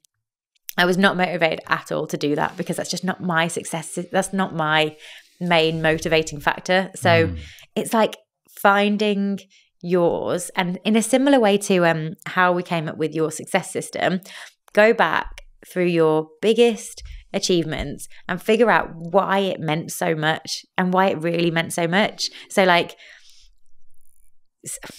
setting up your own business might not be because of the financial stuff. It might be because of the freedom stuff. Like having kids or getting married, or like anything that you ever think like, yes, this meant a lot. It might not be because of the reason that other people think it should mean a lot. There might be something in it for you. And mine, I know, What's yours? Yeah. because a friend of a friend who I had a chat with sent me a personality test. I think it was the Insights personality test. And it's so long. You answer all these questions. And I think I had like 24 pages. Whoa. But one of the lines in it is motivated by the idea of succeeding against all odds. And when I look back at stuff, the main thing that makes the difference and stands out in anything is when someone says to me, like, there's hardly any chance of you doing that. Or, oh, this is like only 1 in a million people do this. Or I remember at my company's 3rd birthday party, and our lawyer came and said, oh, well done, you've got in the 10% of businesses who make it past 3 years. And I was like, yeah, of course we have. But I like this idea that there are really, really, really slim odds and that we're gonna smash them. That's interesting. Because that does nothing for me. Yeah. As you were saying that, I was like, yes, that's never it's once. So interesting. And I speak to so many people who are like, oh, someone told me I couldn't do it. And then I thought, oh, fuck it, I'm going to do it. And I'm like, really? That's motivating? So, I was on a podcast called Built to Sell, and John Warrilow, the host, said something like, we've done 300 episodes, and of all these 300 episodes, you're the only one who's sold without having to do an earn out. And in my head, it was like 300-1. And I was like, that's me, that's the one. And that's like the thing, that's the real thing. Whereas the leaderboard, yeah, nothing. But there's other things. So it's like, find yours and then use that again going forward and kind of fabricate situations that will mean that you are motivated because you can think of it in that way, just like my friend Richard with his leaderboard and killing all the competition. Sick. Adding an action point. I want to reflect on this and figure out what is my single phrase when it comes to motivating because myself. And going back to your point about meeting 7 and 8 figure entrepreneurs and then believing that that's what you want to do too. Yeah. If you talk to them about what really motivates you, one of them might be, I want an 8-figure business, because something that happened in my childhood meant I see that 8-figure business as success. I'm motivated to do that. And then it's pointless you going after their goal because it's not your goal, because you're motivated by something else, but you need to find yours out first. Nice. That's good stuff. One of the things you wrote about is using your default mode network. So I've written about this in my book a little bit, but I'm curious, like, how do you think, what is a default mode network and how should one use it? So your default mode network is how your mind figures out information when you're not actively thinking about it. And it can only really be used when your brain waves are in theta, not beta. And one of the stories I love is Thomas Edison. Do you know this story? No. Thomas Edison used to take naps to access his theta brainwaves. And he used to go for a nap and he would hold like a ball that was like made of metal. And so he'd like kind of think, oh, okay, I want to solve this problem. And then he'd like try and nap and try and doze off. And then the moment he did doze off, the ball would drop and it would wake him up. And then he'd start writing down the amazing ideas he had. And you know, when you have, like, you go in the shower and then all of a sudden you get this idea, or you go for a walk. And the writer, Julia Cameron, who wrote The Artist's Way, she used to say that she went for this walk every day and she went up the hill. And at the top of the hill, that's where that day's inspiration would just find her. And then she'd know what she was going to write for the rest of the day. And I love the idea that you can use your default mode network to actively not think about something and let it sit in there, let it wear away. And then all of a sudden the answers then find you. That's good. And I do it very deliberately between work and sport. So one of the rules is after I've done 5 great hours of deep work that day and I go train, when I'm training, from the moment I start warming up to the moment I finish, I don't go on my phone at all. It's in airplane mode and I don't use it. And it's because I want my default mode network to be so focused on powerlifting that it's wearing away on all the work things, and that when I go back to my laptop after, answers just arrive. And somehow it always does. But I think because we are never really bored, and because we're never really not doing stuff, we are always in those beta brainwaves. And therefore we're just always on it, always going from thing to thing and looking at notifications and actively thinking. And then we don't get a chance to use probably the most powerful part of our brains. Nice. How do you use yours? That's so legit. I started doing a thing where I would, back when I was filming, I was trying to film like one video a day. I was like, the first thing I'm going to do is going to film a video, and then I've got the rest of the day free. And so I would figure out what is the topic, what's the title, and then I'd go for a walk around Hyde Park. And during the walk, I would sort of be half thinking about the video and half not, and sometimes mind would wander. And usually by the time I was back, I was like, cool, I've got it. And then I'd sketch it out on like a A3 pad or something, and I'd film the video. And that felt like quite a fun way of making stuff. I was also sort of indulging the inner kind of Julia Cameron artist kind of vibes. And there was a good interview I did with a guy called Sheehan yesterday. He's got a Twitter account called The Cultural Tutor, and he's grown from 0 to 1.5 million followers on Twitter in like a year. He was working at McDonald's, and he decided, I'm going to quit my job at McDonald's and start writing on Twitter. I'm just writing a thread a day for the last 500 days. And his thing is that he wakes up at like 5 p.m. He has a pack of cigarettes. He irons his shirt and tie and trousers. And then he just goes for a walk. And he'll walk for however many hours it takes for inspiration to strike. And then he'll run back home on his laptop, write the thread. Nice. And then he would sleep. And I mean, he's now one of the most famous writers on Twitter. So, yeah. So good. And it probably feels effortless as well. Yeah.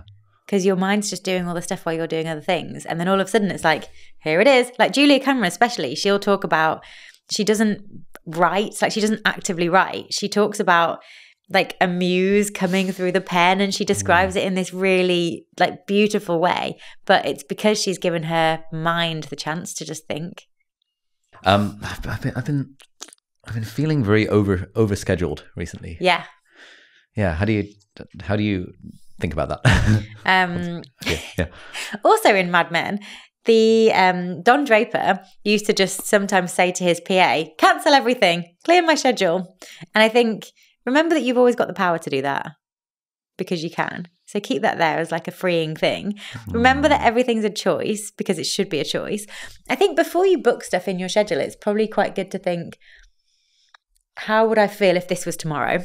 Because when you book stuff that was 3 months ago, it's so easy to say yes. And you might have people in your life who are very good at getting you to agree to things 3 months in the future. Yeah. And you'll say yes because it seems so far away. And then all of a sudden that's tomorrow. And then you're like, oh, I have to do that thing. One tactic I've heard someone use is to not schedule anything on Mondays and Fridays, because then it means that it squishes their week down. And it means that if they ever want to go away for the weekend, it's very easy to do so. That's nice.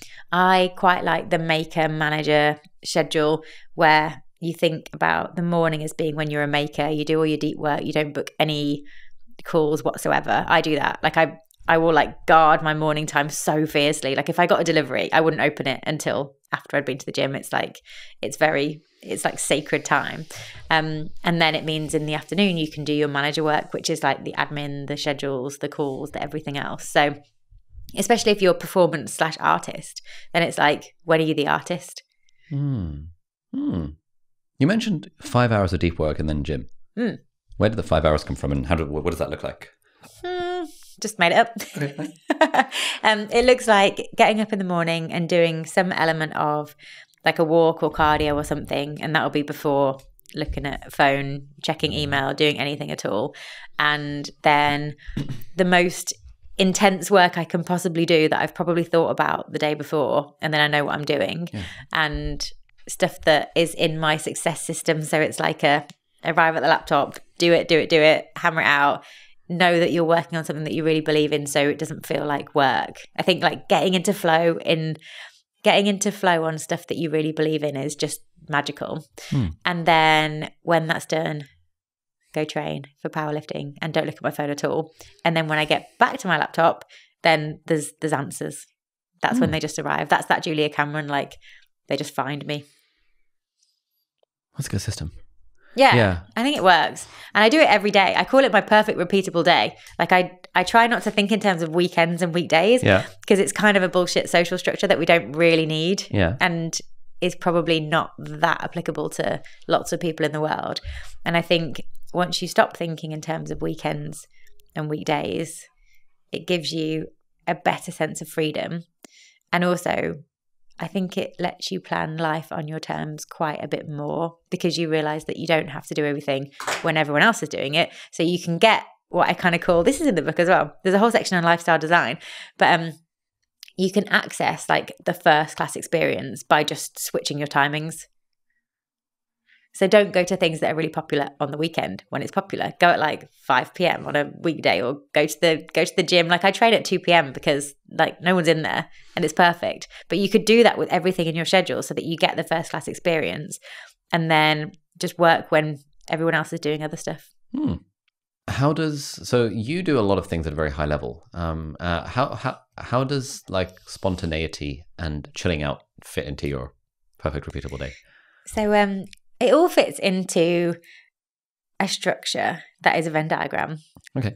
And so it's like profession, obsession, decompression. And I think about everything I do in terms of those three things. And so to define each one, profession is like your work, how you make money. I don't mean side projects. I mean like how you make money, the main thing that you're focused on, the stuff that only you can do. So like you as the artist or you as the business owner, not you as the admin assistant that you shouldn't really be doing yourself, that kind of thing. So that's profession. And then obsession is the main thing that you do outside your profession that you're trying to get as good as possible at. So for me, it's powerlifting because I compete in powerlifting and because I put a lot of energy into making sure I'm really, really good at it. But for someone else, that might be another serious hobby. It might be like gaming. If they do it, like it can't just be something that you're like, oh yeah, I'll go to the tennis court and hit a few balls around. It's got to be more like I'm doing this with a mission. I'm doing this because I'm going to get really good at it. And then your decompression for me is like traveling and hanging out with friends. And it's where you just completely switch off. And so normally in a Venn diagram, you've got areas of crossover.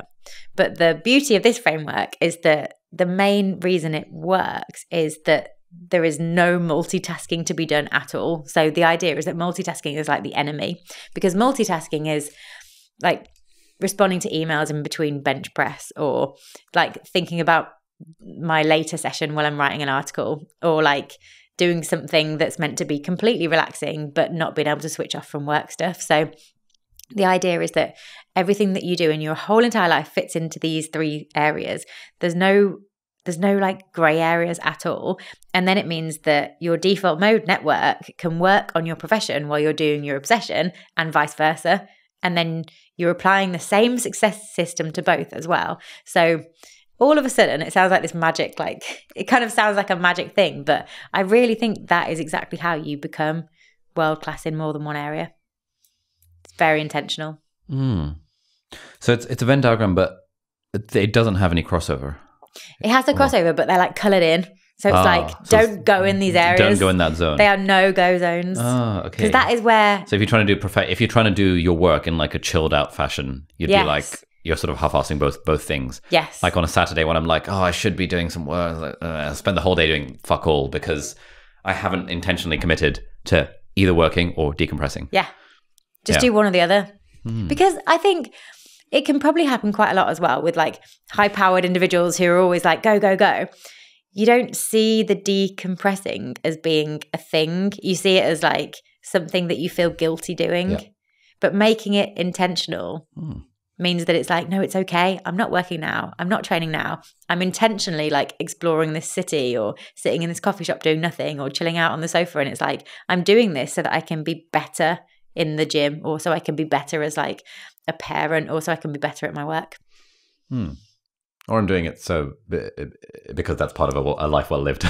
Yeah, also, exactly. Yeah. Oh yeah, and that too. So for you, it sounds like powerlifting is an obsession rather than a hobby. Yes. I'm not sure I have any obsessions outside of work in that sense. I talked about this framework in a talk for the network with the lifestyle entrepreneurs, and someone actually came back to me afterwards and she said, have you got a list of approved obsessions that we can follow? Because it was exactly the same. It was like she wasn't totally sure, but there will be something that you do outside work that you probably could be really, really good at if you just applied the same intensity as you did to work. And if you just applied that like logical, analytical brain, came up with a plan, you could probably get really, really good at like a sport or a hobby, or even just being a good boyfriend, even just being a good tourist, even just there's something that you could turn into a system where you focus on performance in it. I love the idea of getting really good at art I would just be so cool. I took art lessons at one point during lockdown, but at the same time, I was also trying to take guitar lessons, piano lessons, and singing lessons while alongside growing the business. And I thought when I left my job as a doctor, I'd have way more free time. And then I ended up working on the business like way longer than I'd ever worked as a doctor, and just everything just got so squeezed. Can you sing? I dabble, yeah. Okay. Do you sing? No, not at all. Really, really badly. But I like that you could. And maybe that's your obsession. It has to be something that actually lights you up, though. It has to be something where you're like, I would really like to geek out on this. Because it's about applying the way that you can think about performance to something else other than work. Yeah. And is that important? I think it's important because I think it's what means that you get in your default mode network. It means that it works because you've got two things. I think it helps create boundaries as well, because when I didn't have an obsession, work would just expand and work would just happen all day. And I think now I get more done because I know it's going to get to 1:30 and I need to leave to go train, and I'm not going to compromise on that. Yeah, parents say this as well. They're like, oh yeah, like I've become more productive since having kids because I know that I have to pick them up from school at 3:30. Therefore, I don't screw around during the daytime. Just like get my shit done. Yeah, I've talked to lots of parents about this framework, and what they seem to like is the idea that it's not just, okay, here's my work and it has to stop, but it's also, I'm being a parent now. Like it lets go of that guilt that they feel like they do need to be checking stuff on their phones or like just respond to this email or doing something. It's like, no, this is my obsession. Here are my kids. I'm going to do this, and I'm not going to be like a iPhone parent. Yeah. There's a book I want to write at some point around productive relationships. Sort of like applying the principles of productivity and systemizing to relationships and friendships and romantic relationships and stuff. Okay. I think that would be a fun thing to do. How do you do that? I don't know yet, but I enjoy reading books about it. And I did an interview with John and Julie Gottman, who are like these world famous relationship therapists and researchers. And they're all about like systems and rituals and having a regular date night where you are having a monthly review of your relationship where you ask specific questions and stuff. So me and my girlfriend for the last 2 years have been doing regular relationship reviews. We have like a little Notion page with templates and stuff, and it sort of spans back for the last 2 years, and we take notes on like what we learned from our relationship reviews. Nice. And I think there's cool stuff like that where I like it because it applies the principles of like productivity and systems and sort of my very logical brain to this area of life, relationships, which is ridiculously important, but which, if left to my own devices, it would be very secondary to work. And I kind of want to start doing this with health and fitness as well. Yeah. Like understanding what are the most effective, productive, enjoyable ways of working out in the gym, for example. So maybe that's like the obsession side of things. Yeah. Finding a way to apply like the performance principles to these other different spheres. One of the Dr. John Gottman studies, he's Dr. Love, right? He's known as Dr. Love. He might be, yeah. His lab is the Love Lab, so maybe that, yeah. So he did a really cool study that I think about loads, and it's about the biggest indicator of relationship longevity. Do you know what it is? I'm familiar with the 4 horsemen, like contempt and criticism and stuff. So, okay. So it's probably all part of the same research. But he got a bunch of different couples into the Gottman lab, like the Love Lab, and he hooked them all up to different like things on their body to tell all their different like vitals, and he got them to just talk normally and answer questions about their lives together, and then he sent them away, and he assessed how they'd kind of performed and the different metrics that had come out, and he labeled these couples masters or disasters. Okay. And I don't remember exactly how long like the study was. I think it was quite a while. I feel like it was like 10 years, and I don't know how many couples he did it with, but I feel like it was at least 30. But he was like 99% accurate on who had stayed together and who had not stayed together. And the biggest indicator of relationship longevity was resting heart rate when you're around each other. And it's all to do with fight or flight. And it's like, if you're around someone who is putting you on edge, who's getting you like to go into that like, and because you feel like you're going to be attacked, or you feel like something's going to happen, or you feel like you're hiding something or something, ultimately there's too much cortisol running around your body and it just can't work out in the long term. And I think about this so much with my team members, and I did at my agency as well, because hot-headed founders or like entrepreneurs are just crazy, erratic, visionary. I've gone to this event. Someone's told me something that's going to change everything. And it's like, we're like this, that not all our team members are. But if we put them into fight or flight all the time, then we're just causing the same thing that ultimately causes relationships to break down. So it's like, how do I take all the really good things of being a hot-headed founder and having that impulsiveness, ambition and not make it impact my team in a really bad way. So I quite like how it could be applied to work relationships as well. Nice. That's cool. Yeah, we found that since one of my team members, Angus, is our general manager, and sort of promoted him to CEO recently, which, I mean, he was basically doing that anyway. But I've had a bunch of feedback from the team being like, oh, the business feels so much more calm now that Angus is leading meetings. Yeah. And I'm like, I'm so glad. That is exactly what we want. This is good.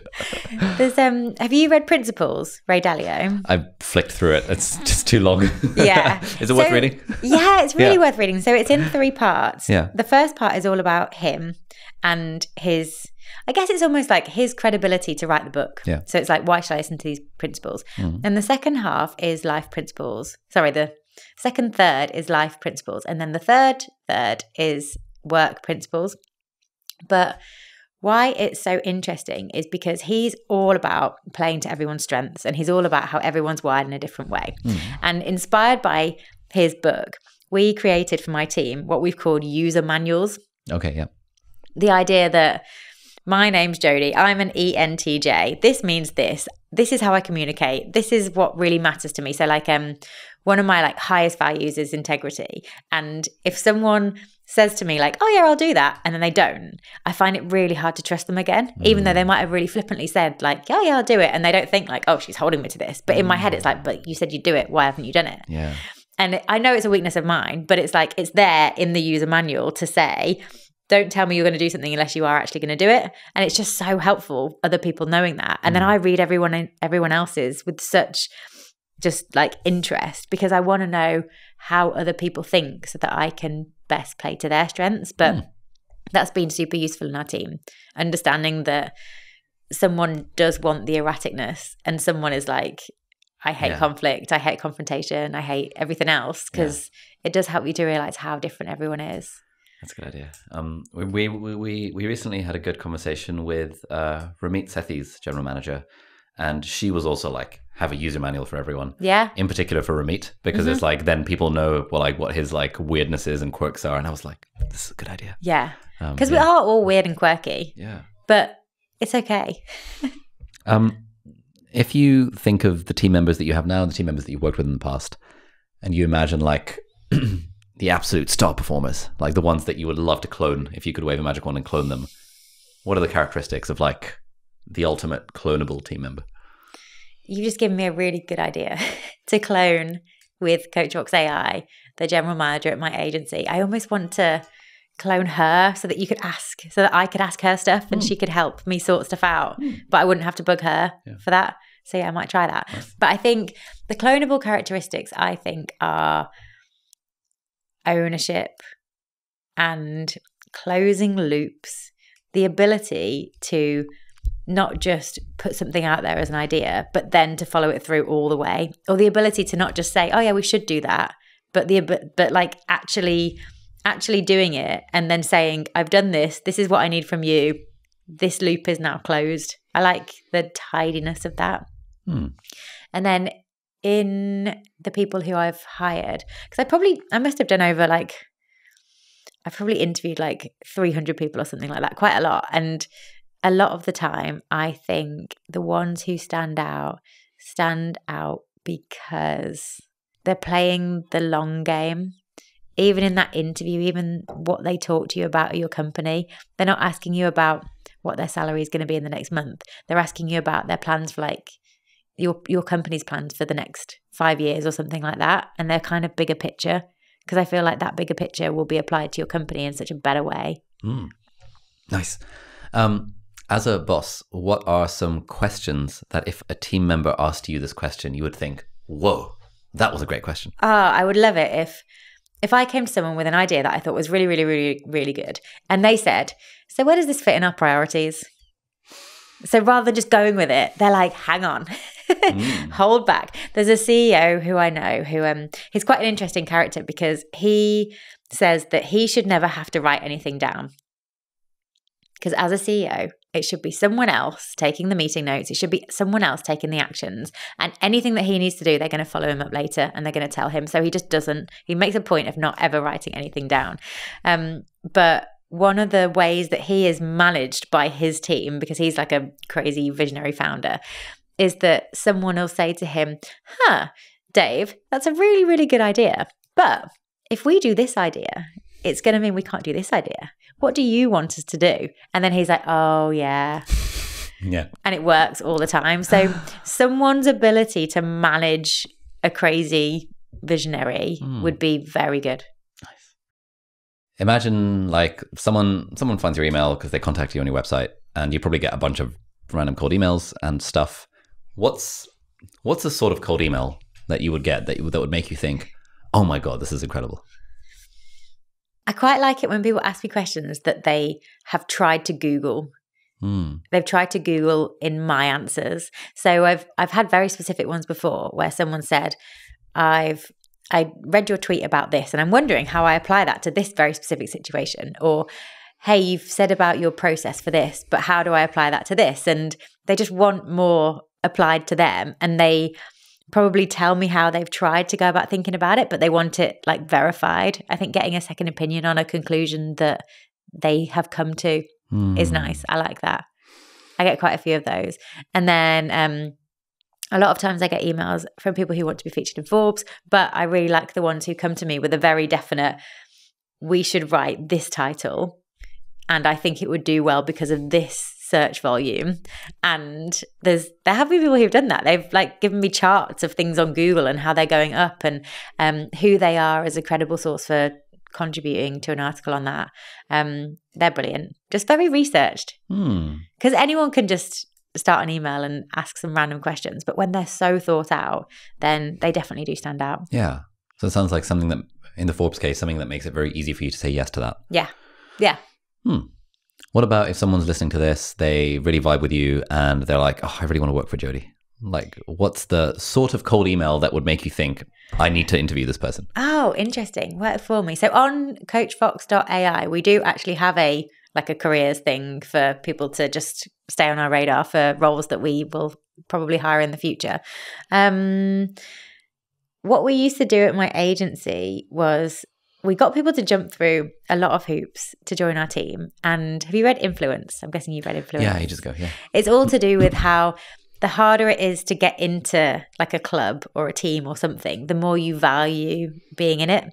So it's like with fraternities and sororities and how they have those crazy initiations and like getting into the Navy SEALs. It's like they go through that really famous Hell Week. And it's like the harder it is to get into somewhere, the more you'll be like, oh, I earned this.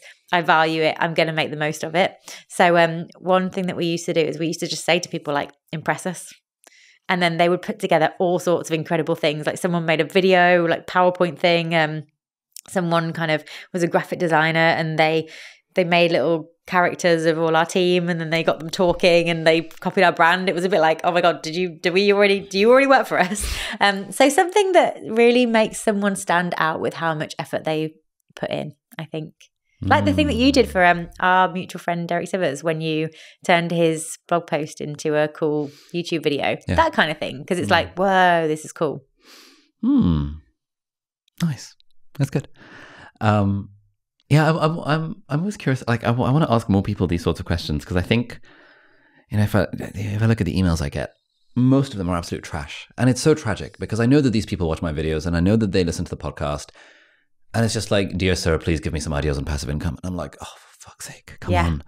And then occasionally there is an email that's just such a breath of fresh air that it's like, wow, I have to reply to this and invite you to grab breakfast with me like tomorrow morning because it's just so incredible. And you've just blown me away by the amount of effort that's gone into this. Yeah. And I wish more people would understand what it takes to send an email like that.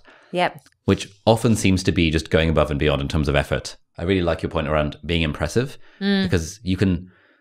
one thing, there's a friend of mine who was recently applying to a bunch of jobs and he was doing the thing of just like sending his CV out to like 5,000 different places. And I was like, dude, come on, like Find the 2 or 3 companies that you really want to work at and just like make a video. I guarantee no one else will make a video. It's not that hard. You can take my Skillshare class on editing, make a video, and I guarantee they're going to send it around in their Slack channels, and then you'll get in front of the right people because no one else is going to do that. And he was like, no, that would be weird. Like, I'm going to apply through the traditional channels. It's like, they've got an application job page on their website. I was like, okay, fair enough. You want to queue up with the 5,000 other people, then that's fine. So, I mean, a lot of it comes down to less but better, taking the shotgun approach compared to the scattergun approach. The sniper approach, I guess. The sniper approach. Yeah, taking the sniper approach and not the scattergun approach. But maybe it also comes down to being scared of success. If someone writes you a really, really good email, then you're going to invite them to go to breakfast with you. And then they have to meet you. And then they're like, they don't know how they're going to handle that. And then everyone's going to be like, oh my God, now you've got this famous friend. People that they know are going to like feel like they've gone out of touch with them. Maybe they're scared of success. Maybe they're sending you really bad emails because they actually don't really want a response. Because then they can say, oh, I emailed him, he didn't respond. Poor me. Yeah, maybe. Ask them. Yeah, send that back. Are you scared of success? Yeah. And then see what happens. Is that why you sent such a poorly worded email? Because I've been thinking really hard about why you sent me such a bad email, and this is the only explanation. Nice. I think it's maybe also a slight lack of empathy, because empathy matters a lot. Because if you really put your mind to what do you like, if I picture you in front of your inbox, it's like the email almost writes itself because you can think about what kind of thing is going to make you go, yeah, that resonates. There have been a few emails that I've gotten where it's been like, hey, Ellie, you're probably reading this on the toilet right now, in which case, happy pooing or something. And I'm just like, you're absolutely right. Like, I now have to read the rest of the email because they would have. They know you too well. They know me too well. Where are you? Where are the cameras? Yeah, exactly. Are there any, changing gears slightly, are there any sort of systems or frameworks that you apply to your relationship that have been helpful? Every Saturday morning, my husband and I go for coffee and pastries. Oh, cute. Yeah, it's really good. The pastries, we go to a different place and it's like it's a nice ritual. And that is where we debrief the week.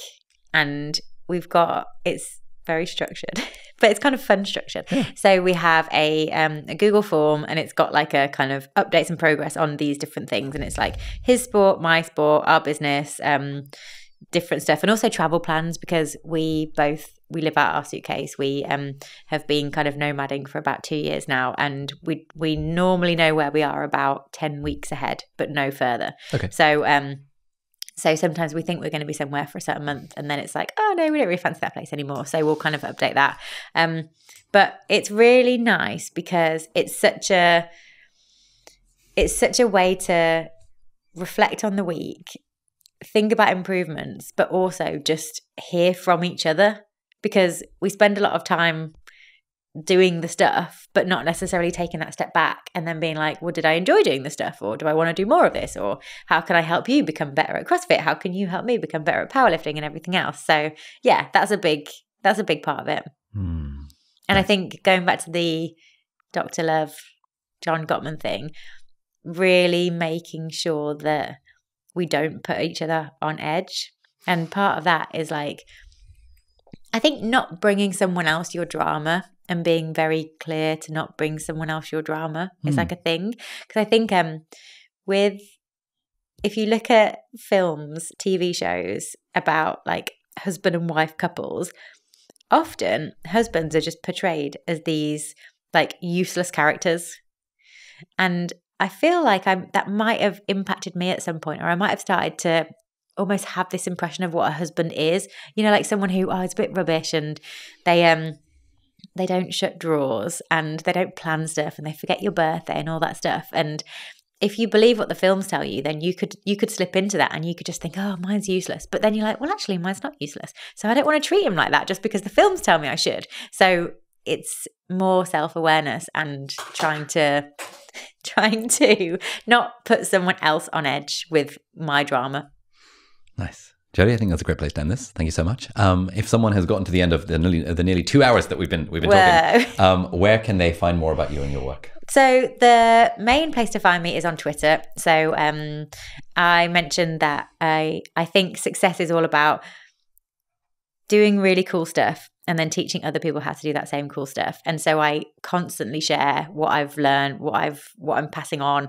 And at the moment, it's a lot of ChatGPT prompts. It's a lot of how to build an AI business. If you want to find me on Twitter, I am at Jodie Cook. So JODIE_Cook, and tell me that you found me on here, and I will happily send you my latest course, blog, whatever it might be. At the moment, actually, there's a 250 ChatGPT prompts for entrepreneurs about productivity and growing a business, but depending on when you listen to this, watch this, it might be something else. Amazing. But yeah, definitely find me there. Say hey. It'd be really good to hear from anyone who this is vibed with. Brilliant. And we'll put links to all of the things in the video description in the show notes. Thank you so much. Thank you.